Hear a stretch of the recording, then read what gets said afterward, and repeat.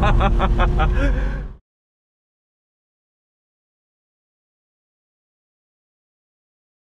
guys, welcome back to the channel.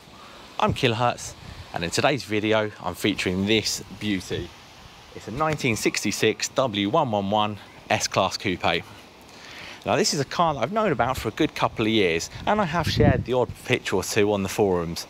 However, these are always pre-YouTube days and I've never actually made a film on it.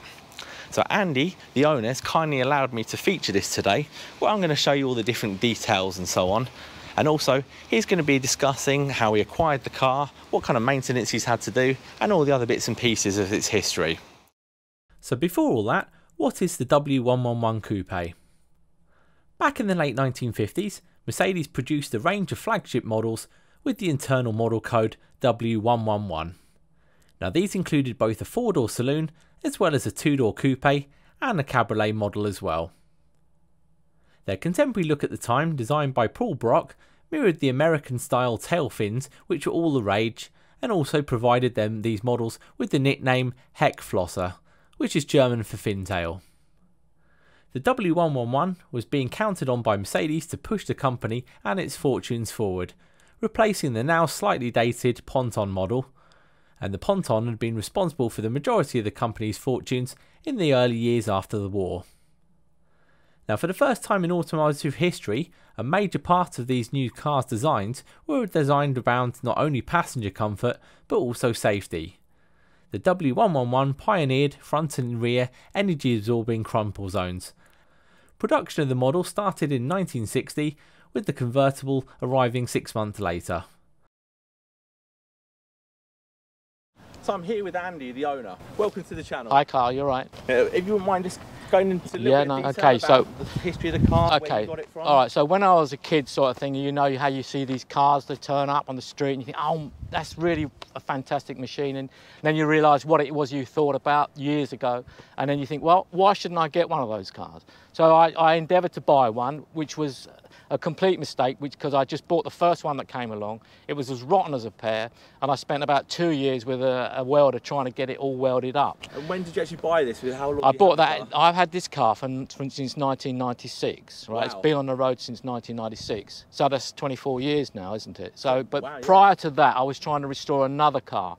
A friend of mine suggested that I went to an auction where this car hadn't sold, and have a look at it. And I said, well, you know, I've got a car, I don't really want another one, do I? I'm restoring one, so why would I want two? So I decided, yeah, I've got to go and have a look at it. So I get to the car and I have a look in the boot, which we'll show you later, and I'm thinking, there's how the cut and shut is so good on the back, there's so much right with the car, whereas my car there was so much wrong with it. So I just basically found the owner and we did a deal and I bought it there and then. So I was really happy that the fact that I'd now got two cars and I could use one car as a donor and one car, which was this one, as the car that was going to have everything right about it that wasn't right about it in the first place. So back then, were they quite easy to get hold of? They were obviously in bad state back then, but were they a lot more common than they are now? No, they're no more common now than they were then. So, I mean, they're just not a common car. And the fact you had two of them, that's quite rare. Yeah, that was quite rare in itself. I mean, the parts for those cars were like hen's teeth for a start. Yeah. Extraordinarily expensive. For instance, if you wanted to buy a set of bumpers for that car,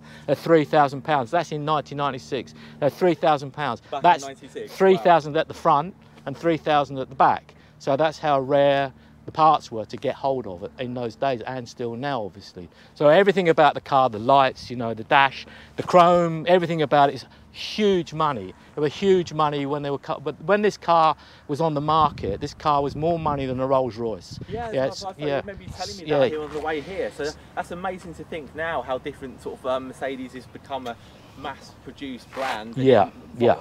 Was Rolls-Royce is stuck at the top of this game. But you can just see that you can tell that the price of this car when it was new. I mean, well, look at it. I mean, for what, 54 years? Yeah, it's 54 years. I mean, you look at this chrome, right? It's chrome on brass. It's not chrome on steel. You know, everything about this car is solid. You know, you can just hear that by tapping. Well, you just listen to the door. I mean, listen to the door. It's cast aluminium with a steel skin. So, you know, it's like it's solid.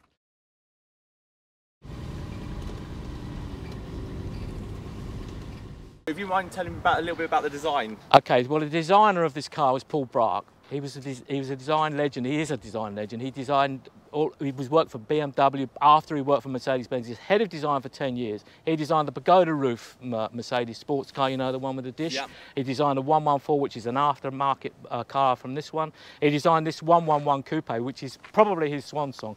I think everybody recognises that this car was such a stylish car, such a ahead of its time car, such a beautiful car. He designed it as a pillarless coupe. So, you know, when the windows come down, you know, you've got a whole area of this is not it's amazing design. Well, I mean, you even get that on some of the new models now, but it's just so sleek and timeless. So you've got that going on, you know. So it's just phenomenal. I mean, everything about this car, the design, you know, even on the quarter light here, it's just replicated on the interior. You know, this is a mechanical.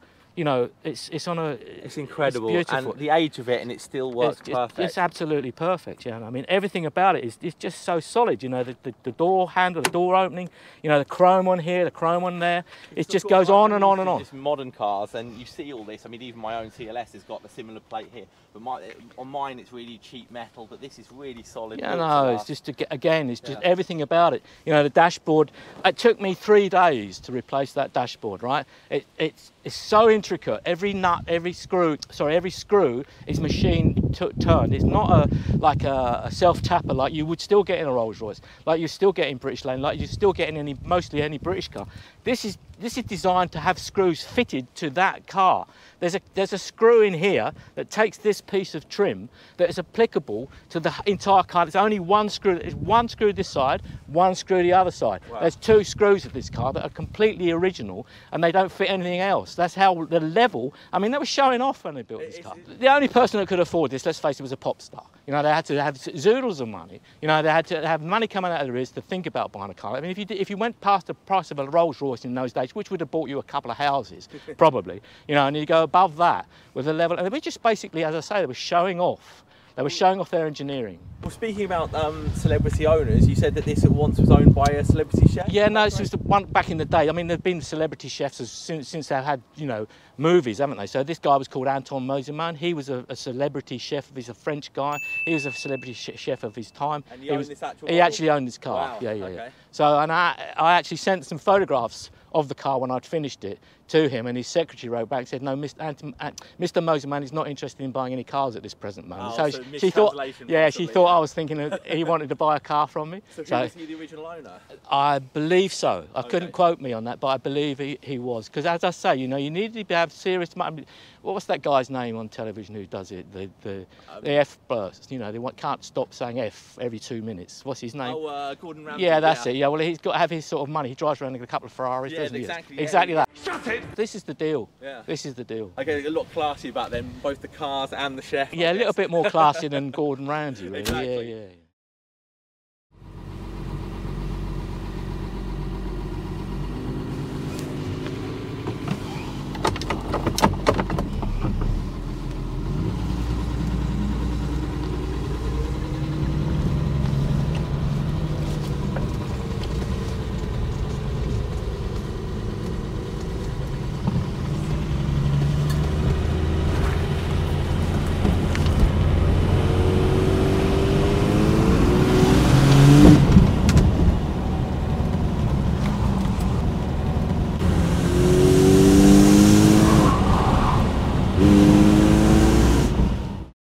Okay, so we're now around at the front of the car, and here's the beast.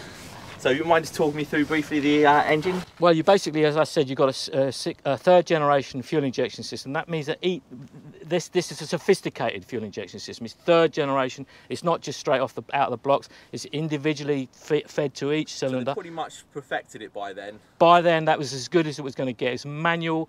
It's a mechanical fuel pump. Sorry. So it's not electronic. So you know everything about that is like a jewel. It's like a diamond. Okay. Yeah. So that thing in there does not go wrong. If it does, God help us, because you know you've got to find someone who knows what they're talking about. The fact of the matter is that these cars were so sophisticated in their time that mechanics in England couldn't deal with it. So that Mercedes-Benz retrofitted carburetors to this engine to make it so that mechanics could repair it, and it ruined it because they just drank petrol. They lost the performance and they lost the... I didn't know that. So yeah, basically it's just that because otherwise it was a long trip back to Germany. Yeah, couldn't fix it. No one could fix it. The technicians in England were just not able to do that. It's so far ahead of its time. time. So far ahead of its time, yeah. So yeah. Obviously, it's getting on for what, 54 years old, we said, there's going to have been some teething trouble through the year. What kind of issues have you had mechanically? Mechanically, zero. Absolutely none.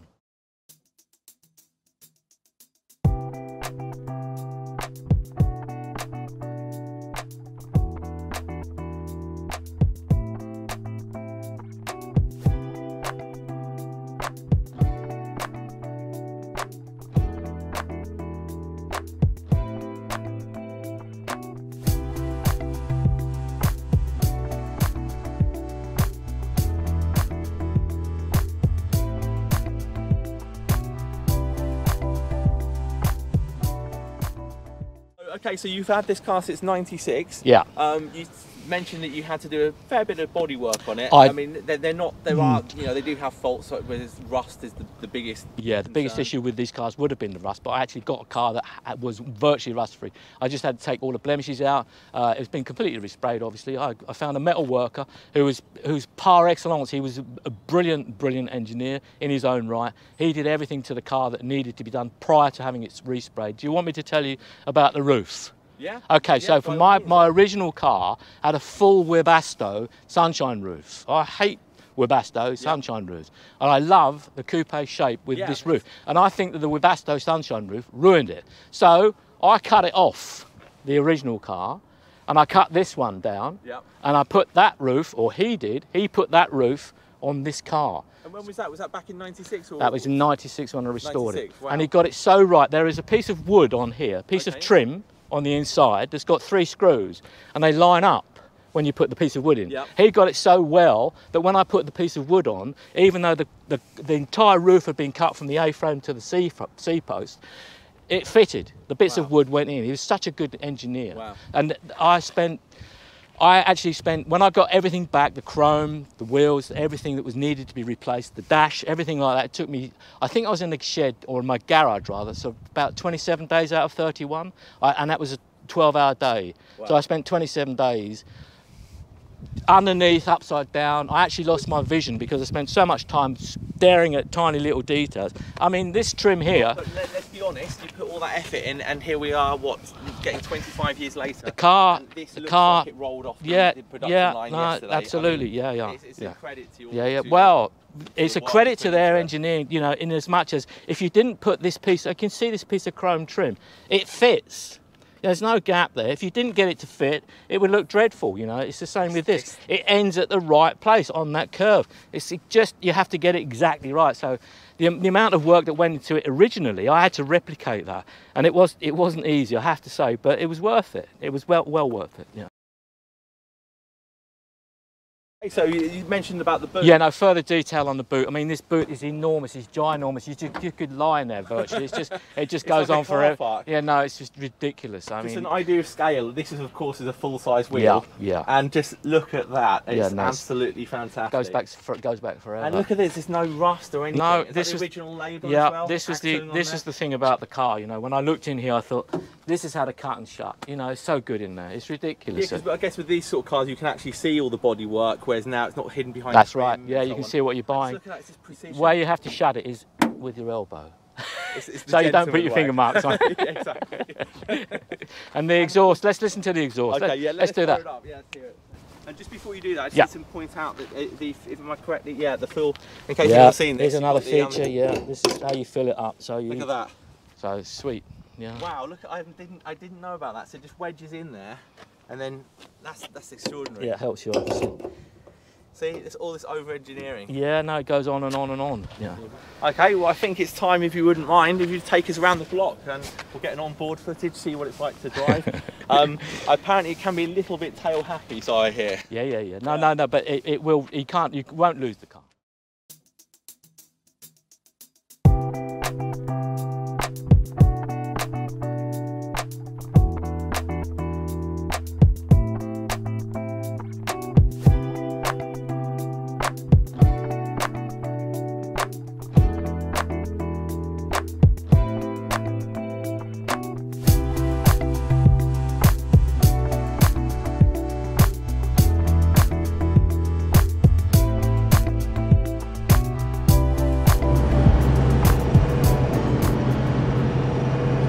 Okay, so well, yeah, the car really handles very well. It's such a heavy car, it's such a low down car that you can actually spin it round a roundabout. I'll give you sort of a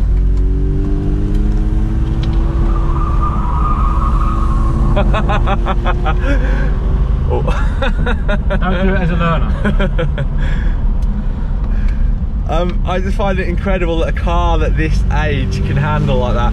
But this is kind of the strange thing about the car. Like, it's a vintage car now, I guess you can qualify, but it doesn't feel old. Okay, the sound is a bit louder than maybe other cars, but it still feels robust. It's roadworthy. It's handling fine, isn't it? It's really quite, yeah. It's very sophisticated. I mean, let's not doubt that. Let's not doubt that.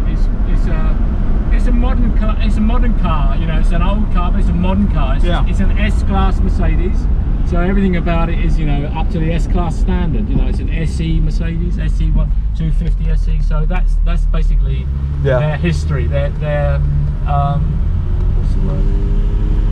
It was the flagship model, isn't it? Yeah, you know? Yeah. It was the flagship model. Yeah. You're right. Yeah. So as we get to the end of this video, one area I haven't shown you is anything of the interior. Now, it's fully original and unrestored, something which gives it a certain charm.